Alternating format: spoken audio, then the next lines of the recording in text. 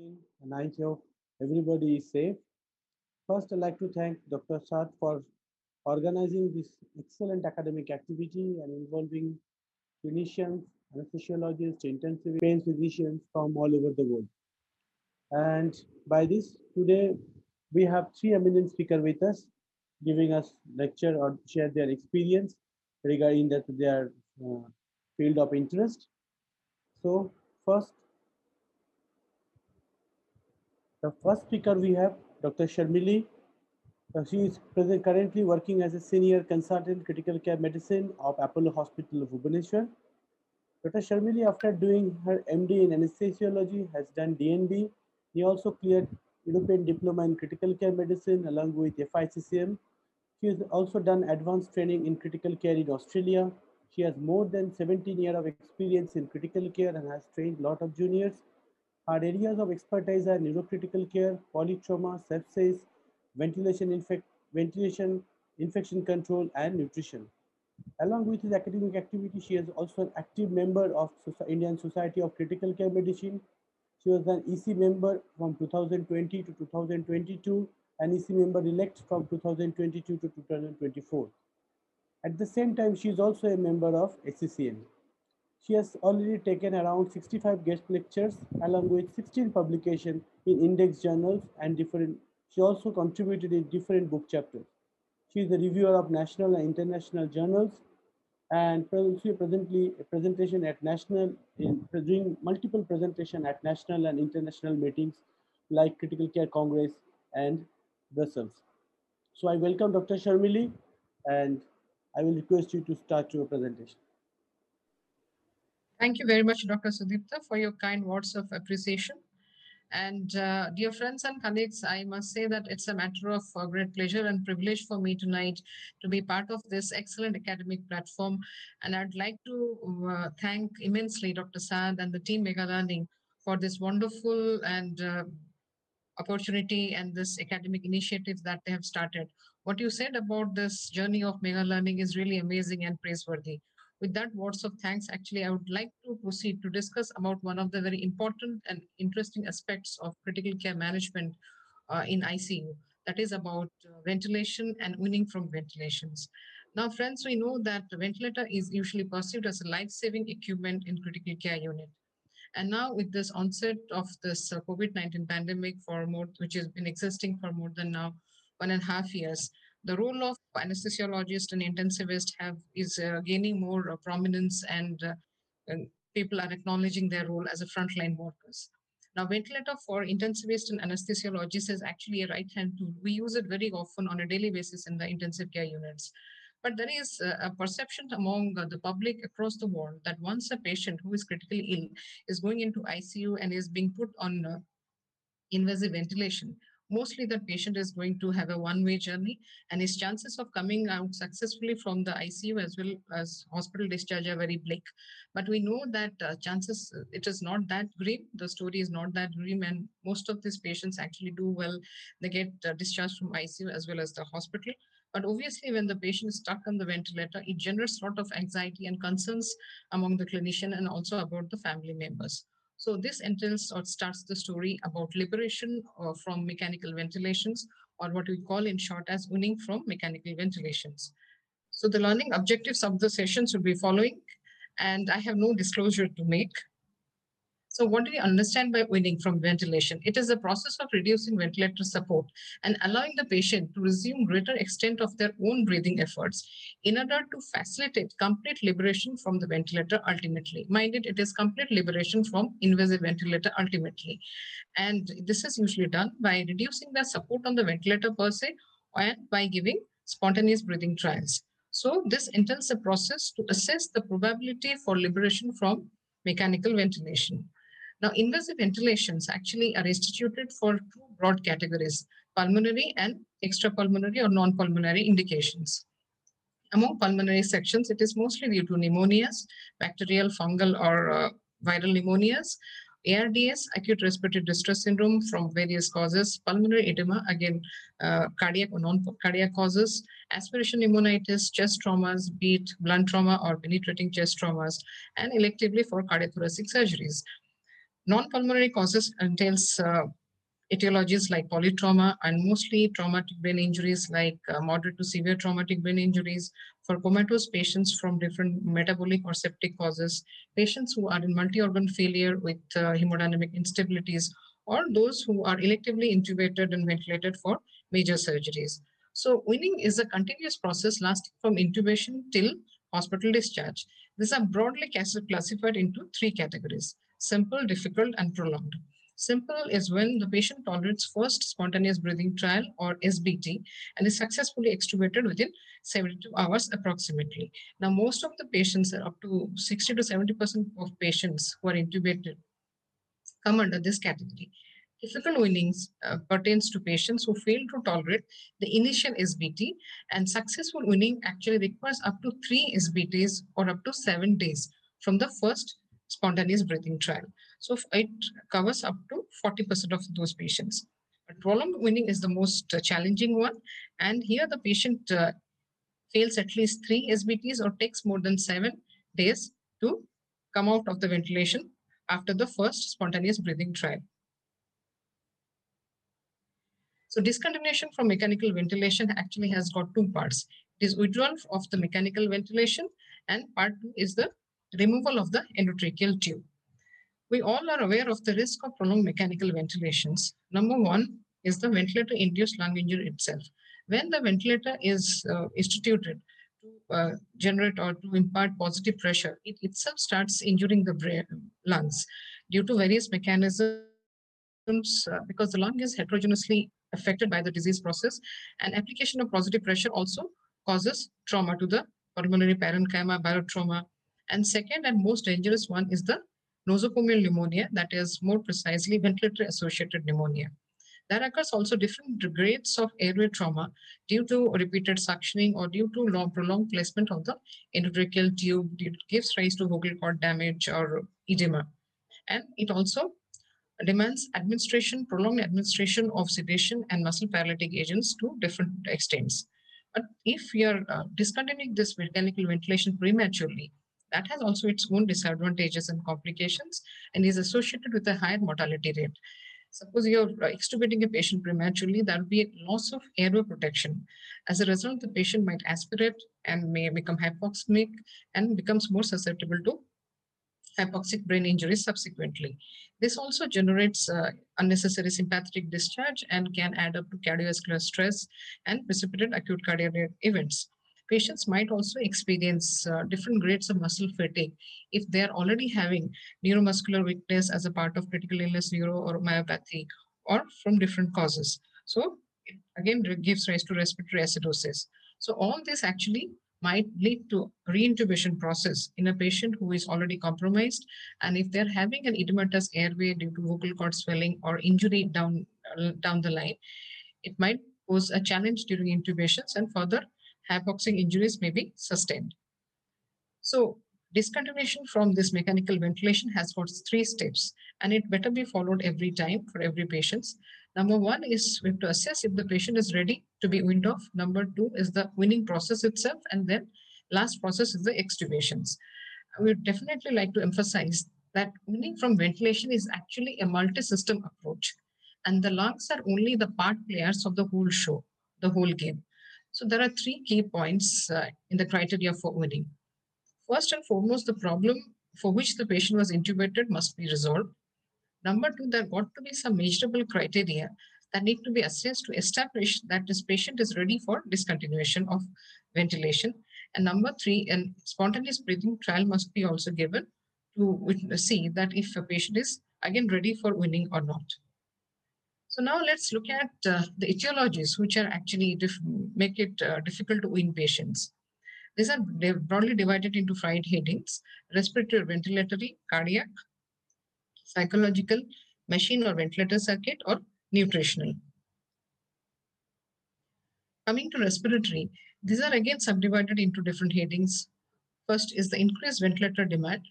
It could be due to the refractory hypoxia or hypercarbia, increased dead space, which may be due to the primary disease per se or due to microthrombi or thromboembolism, which is most commonly seen these days in the COVID-related ARDS cases, or metabolic acidosis, which could be due to the multi or part of the multi-organ problems or neuropsychiatric factors if associated. Increased resistive load could be due to bronchospasm or airway edema. Airway edema could be due to the endotracheal tube itself or due to the injuries or fluid overload states. Increased elastic load can exist in the form of dynamic hyperinflation or due to the alveolar disease, which may be part of the primary disease again. Pleural pathologies like pleural effusions also contribute many times, especially in patients who have got abdominal pathologies due to pancreatitis or say pneumonic effusions exist. Chest wall components like pneumothorax or abdominal distensions also play a part. Abdominal distension, especially when there is an acute abdomen or there is intestinal obstruction, it compresses the lungs, it splints the diaphragm, and as a result, it generates a lot of VQ mismatches, and that makes it difficult to win. Reduced neuromuscular capacity also an important factor in winning always. It could be due to simple factors like dyselectrolytemia from either hypokalemia or hypomagnesemia or hypophosphatemia. Of all these, hypophosphatemia, phosphate deficiency is usually missed and overlooked, and it's difficult to diagnose as well. So, during this winning process, this has to be looked into, especially in patients who are chronically malnourished or alcoholics. Critical illness polyneuropathy and critical illness myopathy are very, very important impeders for successful winning. And we are always concerned about this, more so now with this COVID pandemic times, because of the increased usage of drugs like steroids and increased usage of paralytic agents in ARDS cases, and some of the antibiotics like colistin or aminoglycosides, which are used to treat these resistant organisms. Now let's look at the cardiac factors because these are very, very important, and it's a very kind of takes a vicious cycle in during the winning process many times. The winning itself may induce ischemic changes, as you see. Once we start winning the positive pressures, the intrathoracic pressure decreases. So it actually increases the systemic venous return, which in turn increases the left ventricular afterload and preload. There is pulmonary vascular resistance increase due to different degrees of blood gas mismatch like hypoxia or hypocarbia. It increases the work of breathing, and so in turn it can precipitate myocardial ischemia. So as a result, there is decrease in the left ventricular compliance, and also due to increase in the vascular pulmonary resistance, RV dilatation occurs, which can again affect the left ventricular compliance due to biventricular interdependence. So all this as a result increases the left ventricular end diastolic pressure. And right hand dysfunctions also exist to different degrees among patients, especially those who have got chronic obstructive pulmonary disease or chronic kidney disease or other chronic interstitial lung diseases. Diastolic dysfunction is very commonly present and as a cause of 30% heart failure in ICU.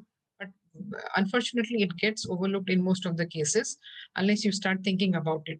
Pulmonary edema can happen due to, again, the pump failure or systolic dysfunctions, and fluid overloads can happen. It is usually due to the cumulative fluid balance which the patient might have received during the initial days of the ICU resuscitations. So once the patient starts stabilizing, we have to definitely address the cumulative fluid balance and work on it.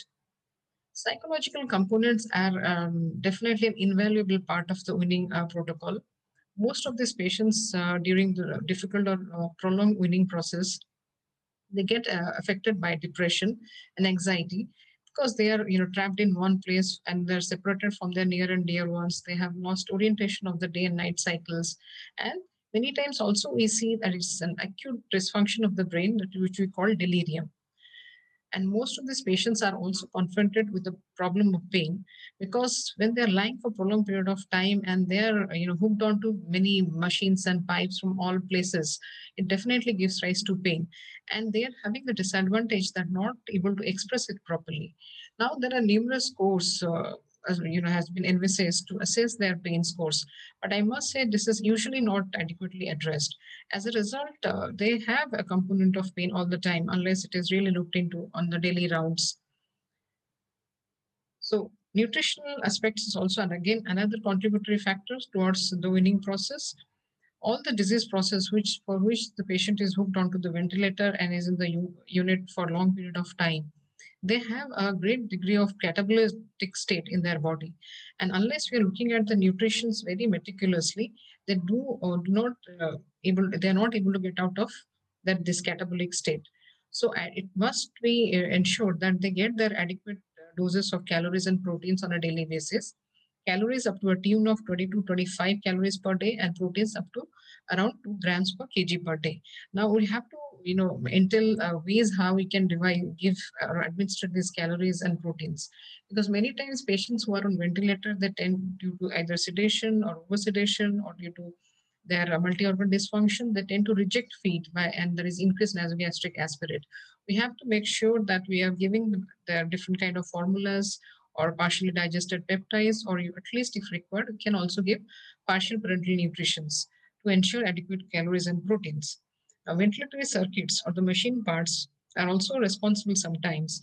Mostly the old and faulty machines can have exhalation valve dysfunctions, which are undiagnosed unless you start thinking about it for a patient otherwise who is doing well but is confronting problems in the weaning. There could be simple problems like endotracheal tube narrowing or block, or increased equipment dead space due to miscellaneous or unnecessary attachments. So we should think of weaning as soon as the patient is put on mechanical ventilation. We must know the disease and the etiology. Low pressure ventilation is preferable. We must say that for patients who are on ventilator due to non-pulmonary pathologies, usually their airway pressures, either peak or plateau, go maximally up to 20 or 25 centimeter of water. But for those who are having ARDS, they are usually guided by this ARDS net protocol, and it suggests or advocates for a peak pressure less than around 30 to 32 centimeter of water. But I must say that in clinical practice, we actually witness patients who mount their pressures up to 35 or 40, especially if you do not have other options to just simple ventilator. So those patients also have to be addressed or handled accordingly. We must avoid patient ventilator asynchrony. VAP prevention bundle checklist must be checked on a daily basis, and fluid balance must be addressed meticulously and wisely. And this ABCD protocol we'll just discuss in the next slide. Just before that, regarding this patient ventilator asynchrony, I must say these are 3 points where there are potential for generation of asynchrony. A is the trigger which causes the breath to begin. It could be pressure or flow.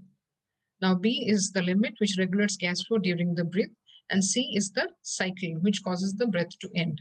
So the newer modes of ventilations like this pressure assist mode or automatic tube compensation or NAVA, etc., they have been advocated to address this patient ventilator asynchrony better than the conventional modes. But let me share with you that the literature does not support that these newer modes are superior to the conventional modes in terms of better patient ventilator asynchrony. Even if whatever evidence is that it is a flow grade, nevertheless, they are being used in different parts of the world, and people have their different experiences and expert opinion on this. This is just an example of types of patient ventilatory asynchrony that can arise due to triggering problems during the phase of inspiration or expirations. So what is ABCDE? I think this is a very simple and useful approach that we must adopt on a daily basis. A and B stands for awakening and breathing trial coordination. So you have to daily see if the patient is awakeable or not, and if he can obey your command or not. The choice of sedatives and analgesics have to be accordingly addressed. D for delirium monitoring on a daily basis, and E for early mobility and exercise. So all these 4 bundles or circles, when put together, increases the chance of liberation from ventilator early, earlier ICU and hospital discharge, further early return to normal brain function and independent functional status, and overall thus increases survival. Surviving sepsis campaign guidelines also have some suggestions or advocacy regarding sedation, analgesia, and neuromuscular blockade in these patients. They do advocate for adequate and proper analgesics. Actually, there is more emphasis on proper analgesics because, as I mentioned, pain is a very important part for these patients who are hooked onto so many pipes and catheters. And sedation protocols better be guided by some protocol in the unit. An intermittent and bolus continuous infusion with daily interruptions is also being proposed. But I would make a point here that exceptions are usually made to patients of ARDS who are on higher ventilator supports, because it is very unusual for a patient who is having ARDS to improve quickly within first 3 to 5 days. So I, as in my practice, usually tend to keep them on full sedation for up to day 3 to day 5, and thereafter we start lightening the sedation to ensure their awakening. Muscle paralysis, of course, can stop after 48 to 72 hours and then be given either as an infusion or bolus as required. But sedation, especially for patients who are on higher ventilator support, must be left alone for at least first 3 to 5 days, and thereafter you start reducing, because once the patient is disrupted, this equilibrium takes long time to come back to normal, and in the process hypoxia, hypercarbia, and the blood gas exchanges get affected badly. So when it is done properly, it has been shown to decrease the duration of mechanical ventilation, loss of stay both in ICU and hospital, and lowers the tracheostomy rates. Neuromuscular blockade, as I said, better be stopped by 40 to 72 hours, and thereafter, as necessary, we can always use it. We are fortunate that we have this ultra short acting agents these days, like cisatracurium or um, atracurium. And but if you're there, you being used inappropriately for long period of time, they are subtly responsible for causing prolonged muscular weakness and what we see later on as critical illness myopathy later on. Daily ICU scoring, CAM ICU scoring must be followed, and it is very important for patients during the weaning time, because unless the patient cooperates, it is becomes very difficult or challenging for the intensivists to wean off the ventilator. Other scores like Ramsay or RAS scores are also followed for this purpose. But sedation must include analgesia for ICU patients who are on ventilator. Now, physiotherapy, I must say, is a very important part and parcel of any protocol or process in an ICU. It varies from level 1 to level 4. For an unconscious patient, just they do this passive range of motions or turning. But as the patient becomes more conscious and cooperative, their level of activity is very important. They're made to sit, then they are made to sit by the edge of the bed with the legs hanging uh, quite a few times a day, and then they are made to be transferred out of the bed onto the chair. So I would say if you have a very dedicated and competent physiotherapy team in your unit, one third to one fourth of the winning job is already done. This is an example of an elderly patient in my unit who was sitting by the side of the bed, and then he's sitting out of the bed and is keeping himself busy with the newspapers. That's a very pleasant sight. Regarding fluid balance and winning, ARDS net protocol actually strictly advocates for restrictive fluid strategy, and because positive fluid balance is associated with winning failure and prolonged ventilator days. Role of diuretics is definitely has to be customized according to the patients.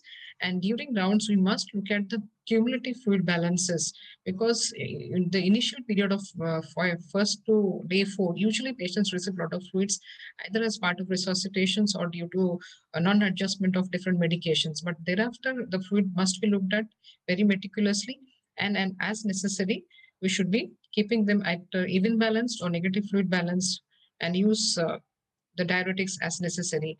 Either if you can check about this from the x-rays, or if you have an ultrasound from the B lines. BMP has an important role. I use it often in my clinical practice. A multi-center study in 2012 did support that diuretics guided by BNP measurements actually can shorten the duration of weaning process.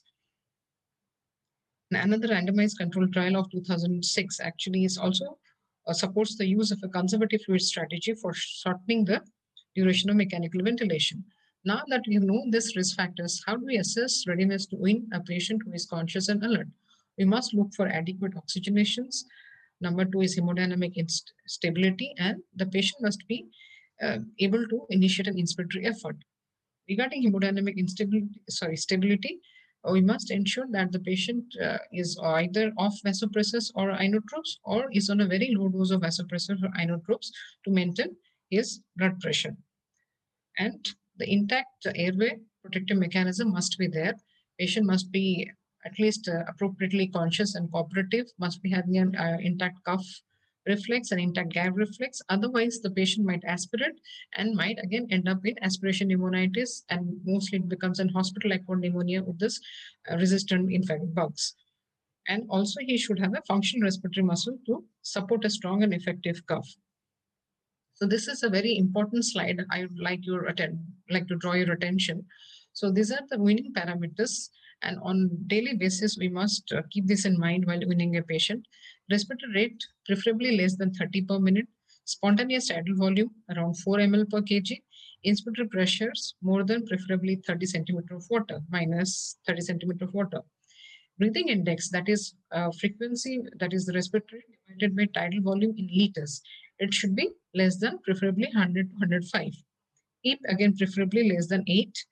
PF ratio preferably 150 to 200, but also it can be customized to 120 in patients who have pre-existing lung diseases like ILD, interstitial lung disease, or COPDs, and FI to preferably less than 0.5.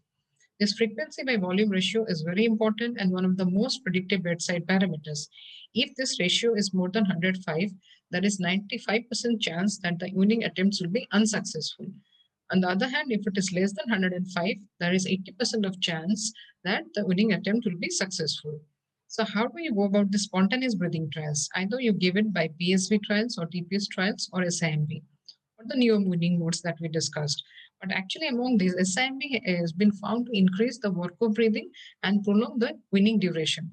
During my early postgraduate days, actually, we're using SIMB mode to win the patients. But later on, gradually, we learned that this is not a comfortable way or mode to start breathing trials, and PSV or TPS trials can be attempted. So, what are the criteria used in several large trials to different tolerance of an SBT? This is usually taken up or accepted as a gas exchange acceptability, where the SpO2 is more than 85 to 90%. Now, COVID has taught us that lower oxygen levels can be accepted provided your perfusion status is good. PO2 more than 50 to 60 milliliters of mercury, and pH preferably 7.25 to 7.32. Hemodynamic stability is assessed as absence of tachycardia or a heart rate less than 120 to 140, or systolic blood pressure more than 90 and less than 180. So both hypotension and hypertension are not desirable, and there should be a stable ventilatory pattern. There should be no tachycardia, and patients certainly should not be in respiratory distress. So these are tolerable criteria for assessing a spontaneous breathing trial. So opposite of those are indicators of failure of an weaning trial. What are those? Like again, if you're a tachypneic, one is having respiratory distress, patient is not ready for weaning, patient is hemodynamically unstable, like patient is having tachycardia, or there is bradycardia, or if there is hypertension more than 180 or hypotension less than 90. And if the gas exchange is also is severely suffering, like PO2 is falling less than 50 or saturation is less than 85 or 80%, patient is not going to do well. But and of course, if the patient is becoming uptended or drowsy, then patient is also not going to tolerate an weaning process. But these figures, these numbers that we discuss are absolutely not absolute acceptable figures. This must be customized according to each and every patient, because in the COVID ARDS patients or COVID hypoxic patients, we have seen that something phenomenon of silent hypoxia. Patients do very well even with a PO2 of 45 to 50 millimeters of mercury. That is something surprising that we had not seen before this COVID pandemics. But now we have come to terms with these, and even if a patient is conscious and is perfusing perfectly with the low numbers of SpO2, say less than 85 or 80 to 85%, or a PO2 of 45 to 50 millimeters of mercury, and but the adequate perfusion status is there, it is to be accepted. Now, what do you understand by adequate perfusion status? It means that end organ perfusion is good, that if a patient is conscious and alert, obeying commands, passing good amount of urine, and this peripheries are warm, and if you're doing a lactate level that is normal, we consider the perfusion to be adequate. So it is to be accepted. Now, which modality you use when you are weaning a patient from a ventilator? PSB, CPAP, and all this. And what is the time duration? 30 minutes versus 2 hours, which is good. Let's see this large trial, which was published in JAMA 2019. It was one of the largest trials in this prospect, and it does show that 30 minutes PSV spontaneous breathing trial is superior to a 2-hour TPS trial, spontaneous breathing trial. So the p-value was significant. And you can see here this graph that a successful extubation was achieved in patients who were put on 30 minutes PSV trial on the ventilator compared to those who had 2-hour TPS trials as a spontaneous breathing trial.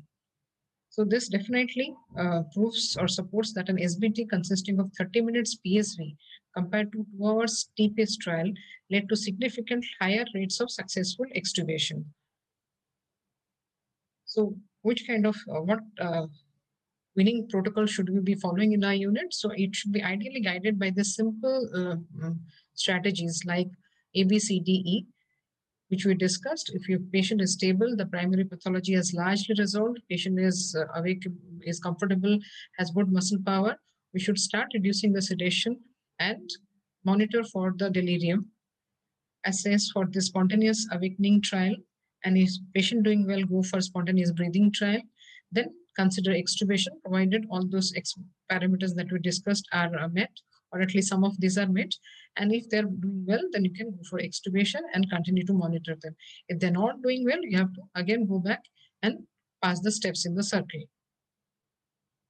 So if somebody is feeling this SBTs, we have to look for the cause.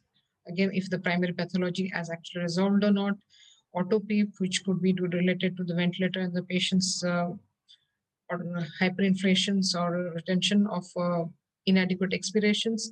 That could be pump failures, both from the heart or due to ventilator muscles, which could be part of this neuromuscular weakness or critical illness, neuropathy or myopathy. Nervous system, both central and peripheral nervous system has to be looked into it. And metabolic parameters and electrolytes also need to be taken care, mostly the sodium, potassium, and magnesium and phosphates. Chronic lung diseases definitely must be kept in mind while weaning these patients, or if you're, these are impeding weaning process, like coronary artery disease, COPDs, interstitial lung disease, or pre-existing diseases like myasthenia gravis. So what is extubation failure? It means restitution of the ventilator support within 24 to 72 hours of planned endotracheal tube removal. It happens for up to 5 to 10% of extubated patients. The pathophysiology could be an imbalance between the muscle capacity on work of breathing. That could be upper airway obstruction, excess respiratory secretions, which the patient is not able to cough out due to inadequate cough, encephalopathies, and of course, a cardiac dysfunction severely interferes with this weaning process if it is not optimized prior. To predict the chances of a post-extubation stridor, or we can always use this cuff leak test when the tidal volume is assessed after and before deflating the cuff.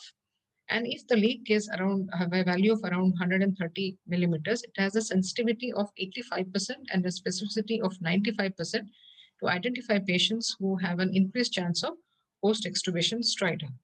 Role of NIV in weaning is absolutely wonderful, and we use this actually more often these days, either the proper NIV or even BiPAP machines. It's very useful in acute exacerbation of COPD cases, or those who have got congestive heart failure or left ventricular failure due to either systolic dysfunction or diastolic dysfunction or combined dysfunctions. And if a patient, if a patient is hemodynamically stable, he is adequately oxygenating and is able to protect his airway, then and respiratory secretions are also minimum with an intact cuff reflex, these patients can be directly extubated and put on NIV under supervision. Even in smaller units, you can use the BiPAP machines. Now, tracheostomy has definitely a role in prolonged weaning. If a patient has altered sensorium, muscular weakness, polytrauma, mostly the traumatic brain injuries, they need prolonged ventilator support. So go for this early. But appropriate timing has to be chosen, because if you're doing too many tracheostomies in your unit, it could be a concern and add to the workload for your staffs. Percutaneous is subtly better and is widely accepted and practiced world over. So now summarizing this protocol-driven weaning, mechanical ventilation, if you have instituted, once you've achieved these goals of PFFA ratios, PPS less than 8, you have intact airway reflexes, your sedations and vasopressors are off, check for this rapid swallow breathing index. If less than 100, rest for, sorry, more than 100, you rest for 24 hours. If it is less than 100, you go for the spontaneous breathing trial. You can try reduce the pressure support and TPS breathing. And if this patient's respiratory rate, look for these parameters if they can tolerate or not. If they can tolerate and protect the airway, you go for extubations. If the patient is not able to meet these parameters, then he has to be gone back to mechanical ventilation and try again after 24 to 48 hours. So prolonged weaning, how do we go about it? If your patient fails at least 3 SBTs or takes more than 7 days after SBT, tracheostomy you can always think of with a speaking valve, because this actually increases the confidence level when they start speaking and able to communicate more effectively. You have to ensure that there is normal hemostasis and strict sepsis, good nutrition. The normal basic intensive care protocol has to be followed. You have to be very careful and proactive in preventing critical illness, polyneuropathy, and myopathy. Tight glycemic control has got a direct evidence of benefit in these cases in preventing critical illness, polyneuropathy, and myopathy. Also, the drugs like corticosteroids and paralytic agents that are used, especially now in the context of COVID-19 patients, we see these, they have evidence for harm, and indirect evidence for benefit applies to the sedation sparing protocols and early mobilizations, definitely. And of course, optimal nutrition and electrolyte management contribute to this. Echo and ultrasound has become an part and parcel of critical care units all across the world, mostly in the last 1 decade. And they are of immense help in assessing cardiac status, lung, pleura, and diaphragms, assessing the fluid status, and the cardiac dysfunctions of all kinds, diastolic, systolic, and right heart dysfunctions or pulmonary hypertension. So, if there is an increase in the E by EA ratio with normal systolic functions, it is point towards usually diastolic dysfunctions. Now, diastolic dysfunction is very common in patient kind of population who get hospitalized and are admitted to ICU on ventilator, yet underdiagnosed. Mostly patients who have got chronic hypertension, diabetes mellitus, obesity, and overaged, they do get this problem. And ProBNP is a good marker for indicating these diastolic dysfunctions. They can be handled well with judicious use of diuretics, beta blockers, and ACE inhibitors. Fluid restriction strategies are helpful, and BiPAPs, intermittent BiPAPs after extubation, is actually helps to a large extent to these patients. Even at the home setup, they can be given when they are discharged from the hospital. Pulmonary hypertension should be treated appropriately with sildenafil or calcium channel blockers. So, ventilator associated pneumonia, it is one of the menaces that can actually affect the weaning process and actually inadvertently increase the length of stay in the ICU and the hospital. So prevention of the secondary infections remain the key.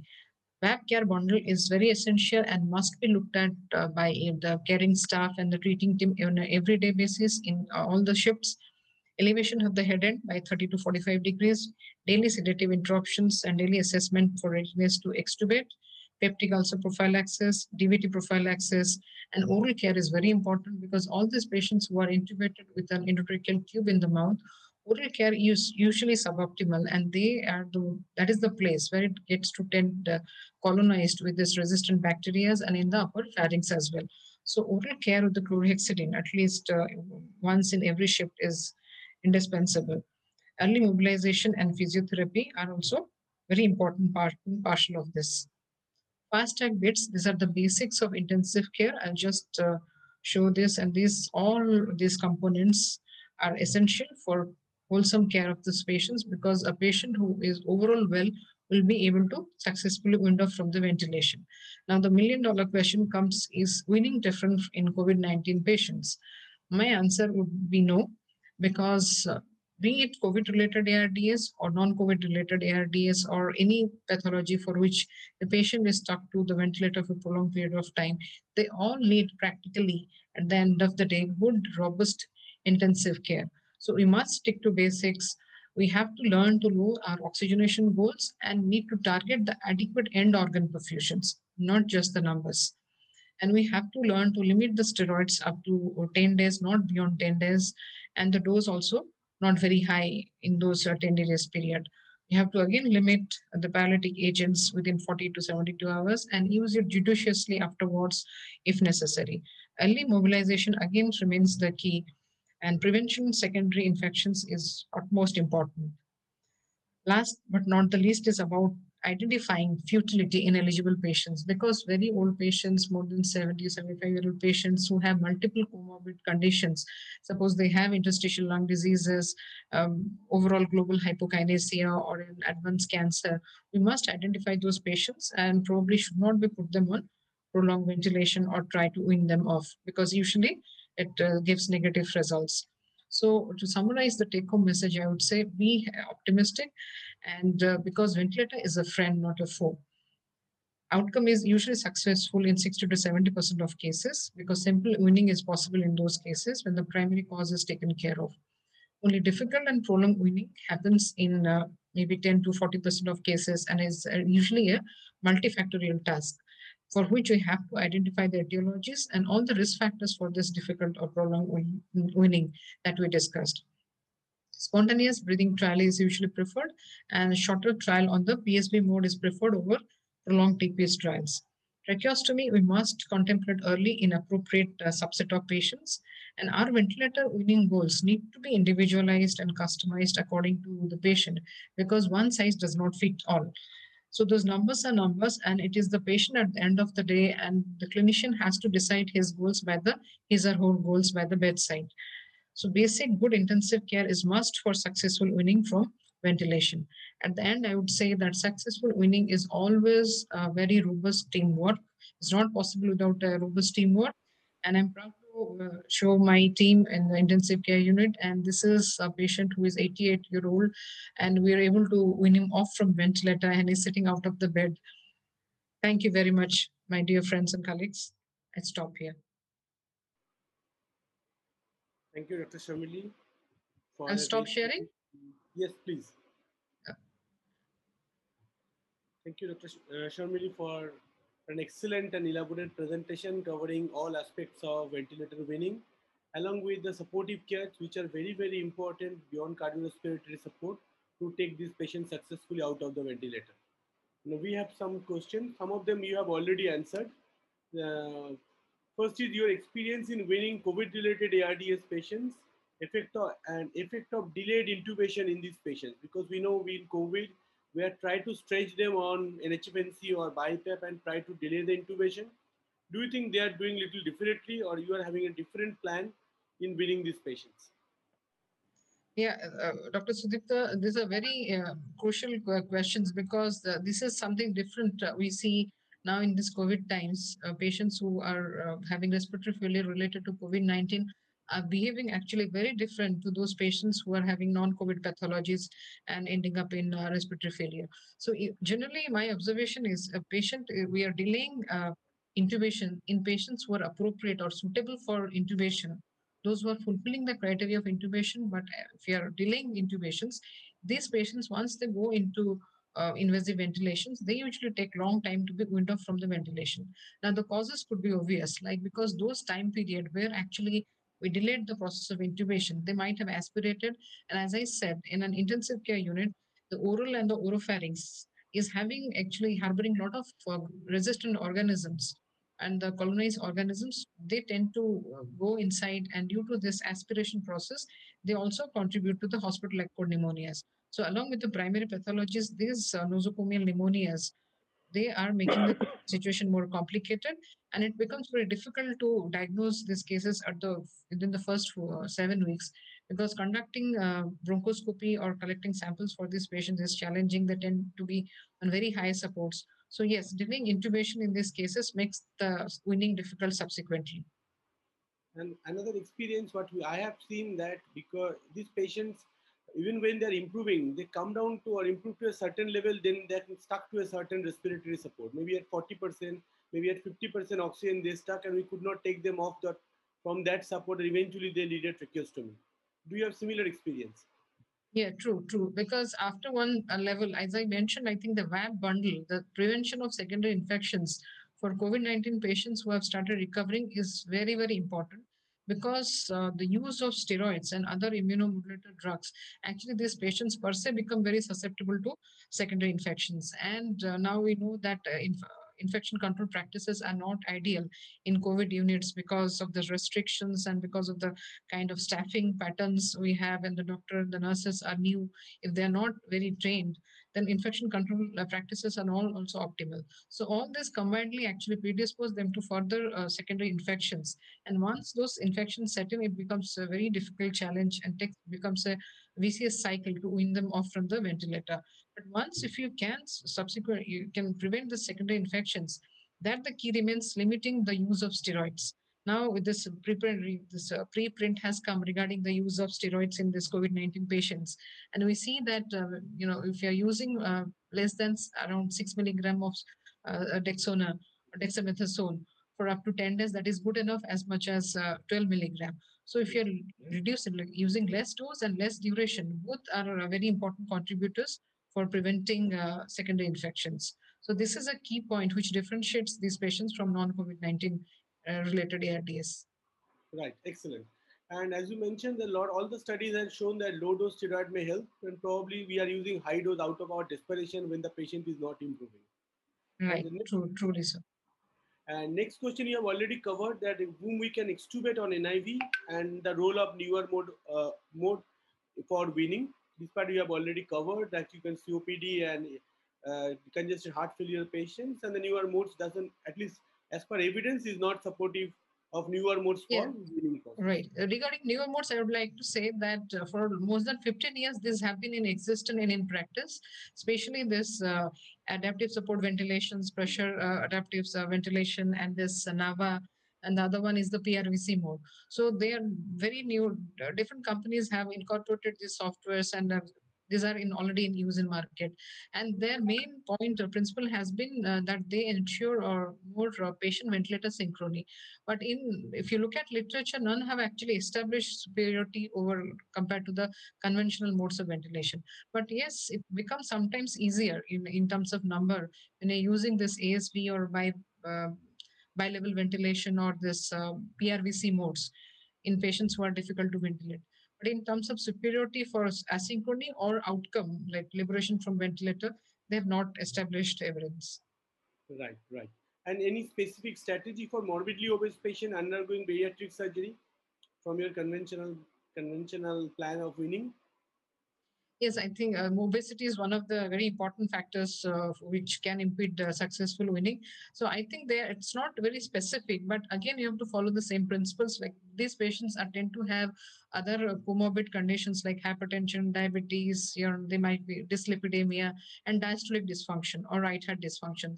This must be assessed properly before the patient is taken up for surgery and in the post-operative periods, and we have to have actually greater degree level of PEEP for them. For them, actually, we can extubate them with higher level of PEEP up to 8. And subsequently, we can directly put them on electively on NIV or BiPAPs to keep the lungs expanded because of the obesity and the fat that tend to have more of basal atelectasis, which contribute to more VQ mismatch in the post-operative period, and also there is painting due to the surgery and pain.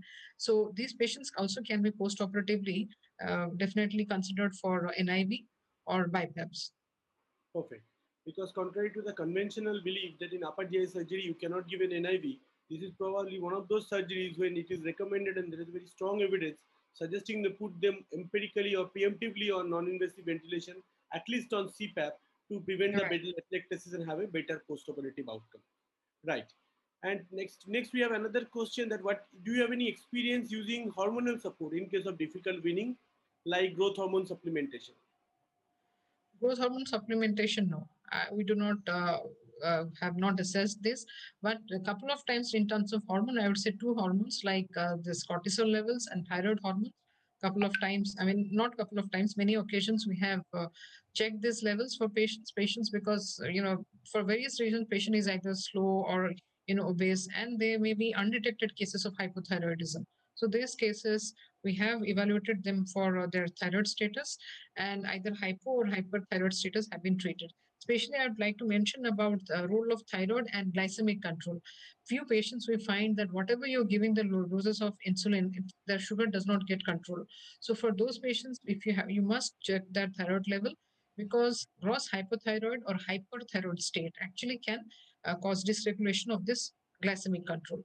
And glycemic control in itself is an independent risk factors for prolonged weaning and all other complications possible in an ICU patient.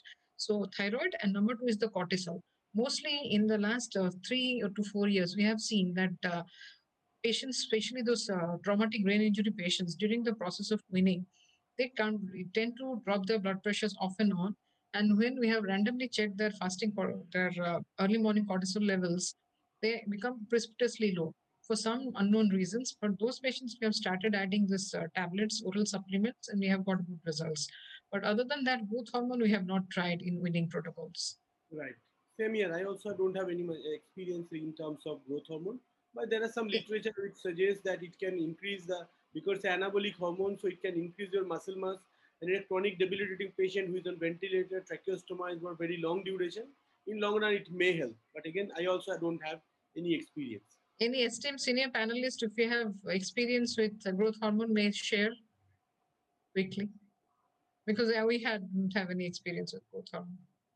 Dr. Sharmili, lately, actually, in the last issue of Journal of Anesthesiology and Clinical Pharmacology, there's come up a case report. There's a case series from Medical College Chandigarh, wherein they showed that yes, testosterone has been used to improve the critical illness myelopathy, and they have used for as a weaning help. That is You're use of right, sir. testosterone, not only the decoderable, but the testosterone has been used. And they are beyond that publication, they have used over, I have friends over there who had been discussing around that around in 16 patients, they have used the testosterone.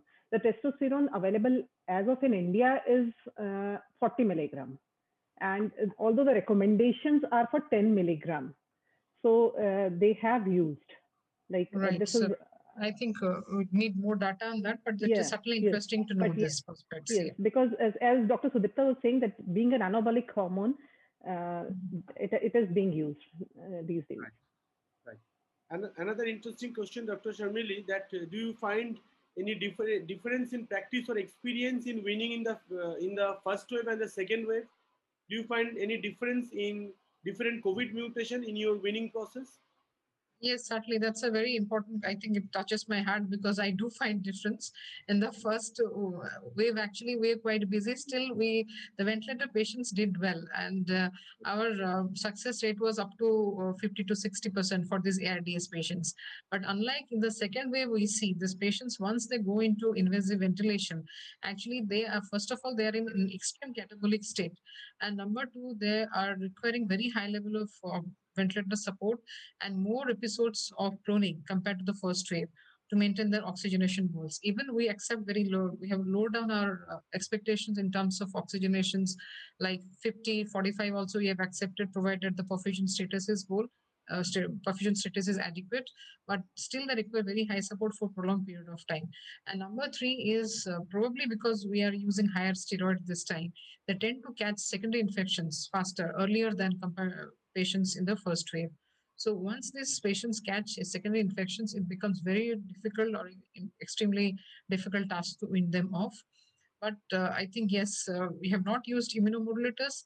But number four is also increased usage of neurovascular agents in these cases we are doing because we are finding it difficult to establish our ventilation goals plus patient ventilator synchrony. So I think this is the very important difference that we see compared to the first wave and also about the higher usage of these anticoagulations.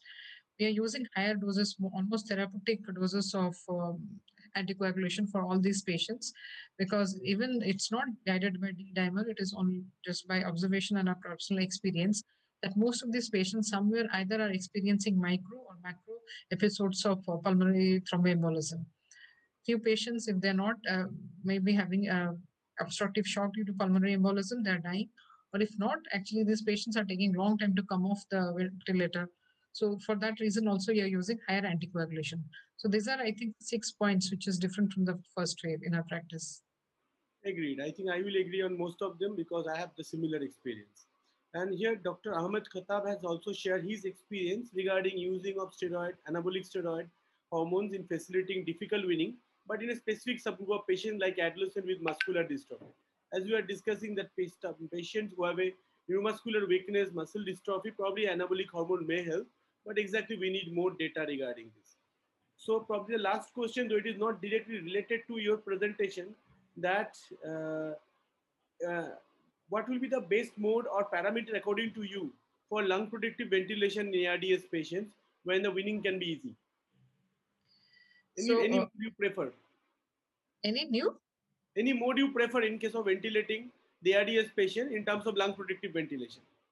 Yeah, particular mode. See, the lung ARDS protocol, what say they have set goals for us. They say the peak pressure or the plateau pressure be preferably less than 30 to 32 centimeters of water.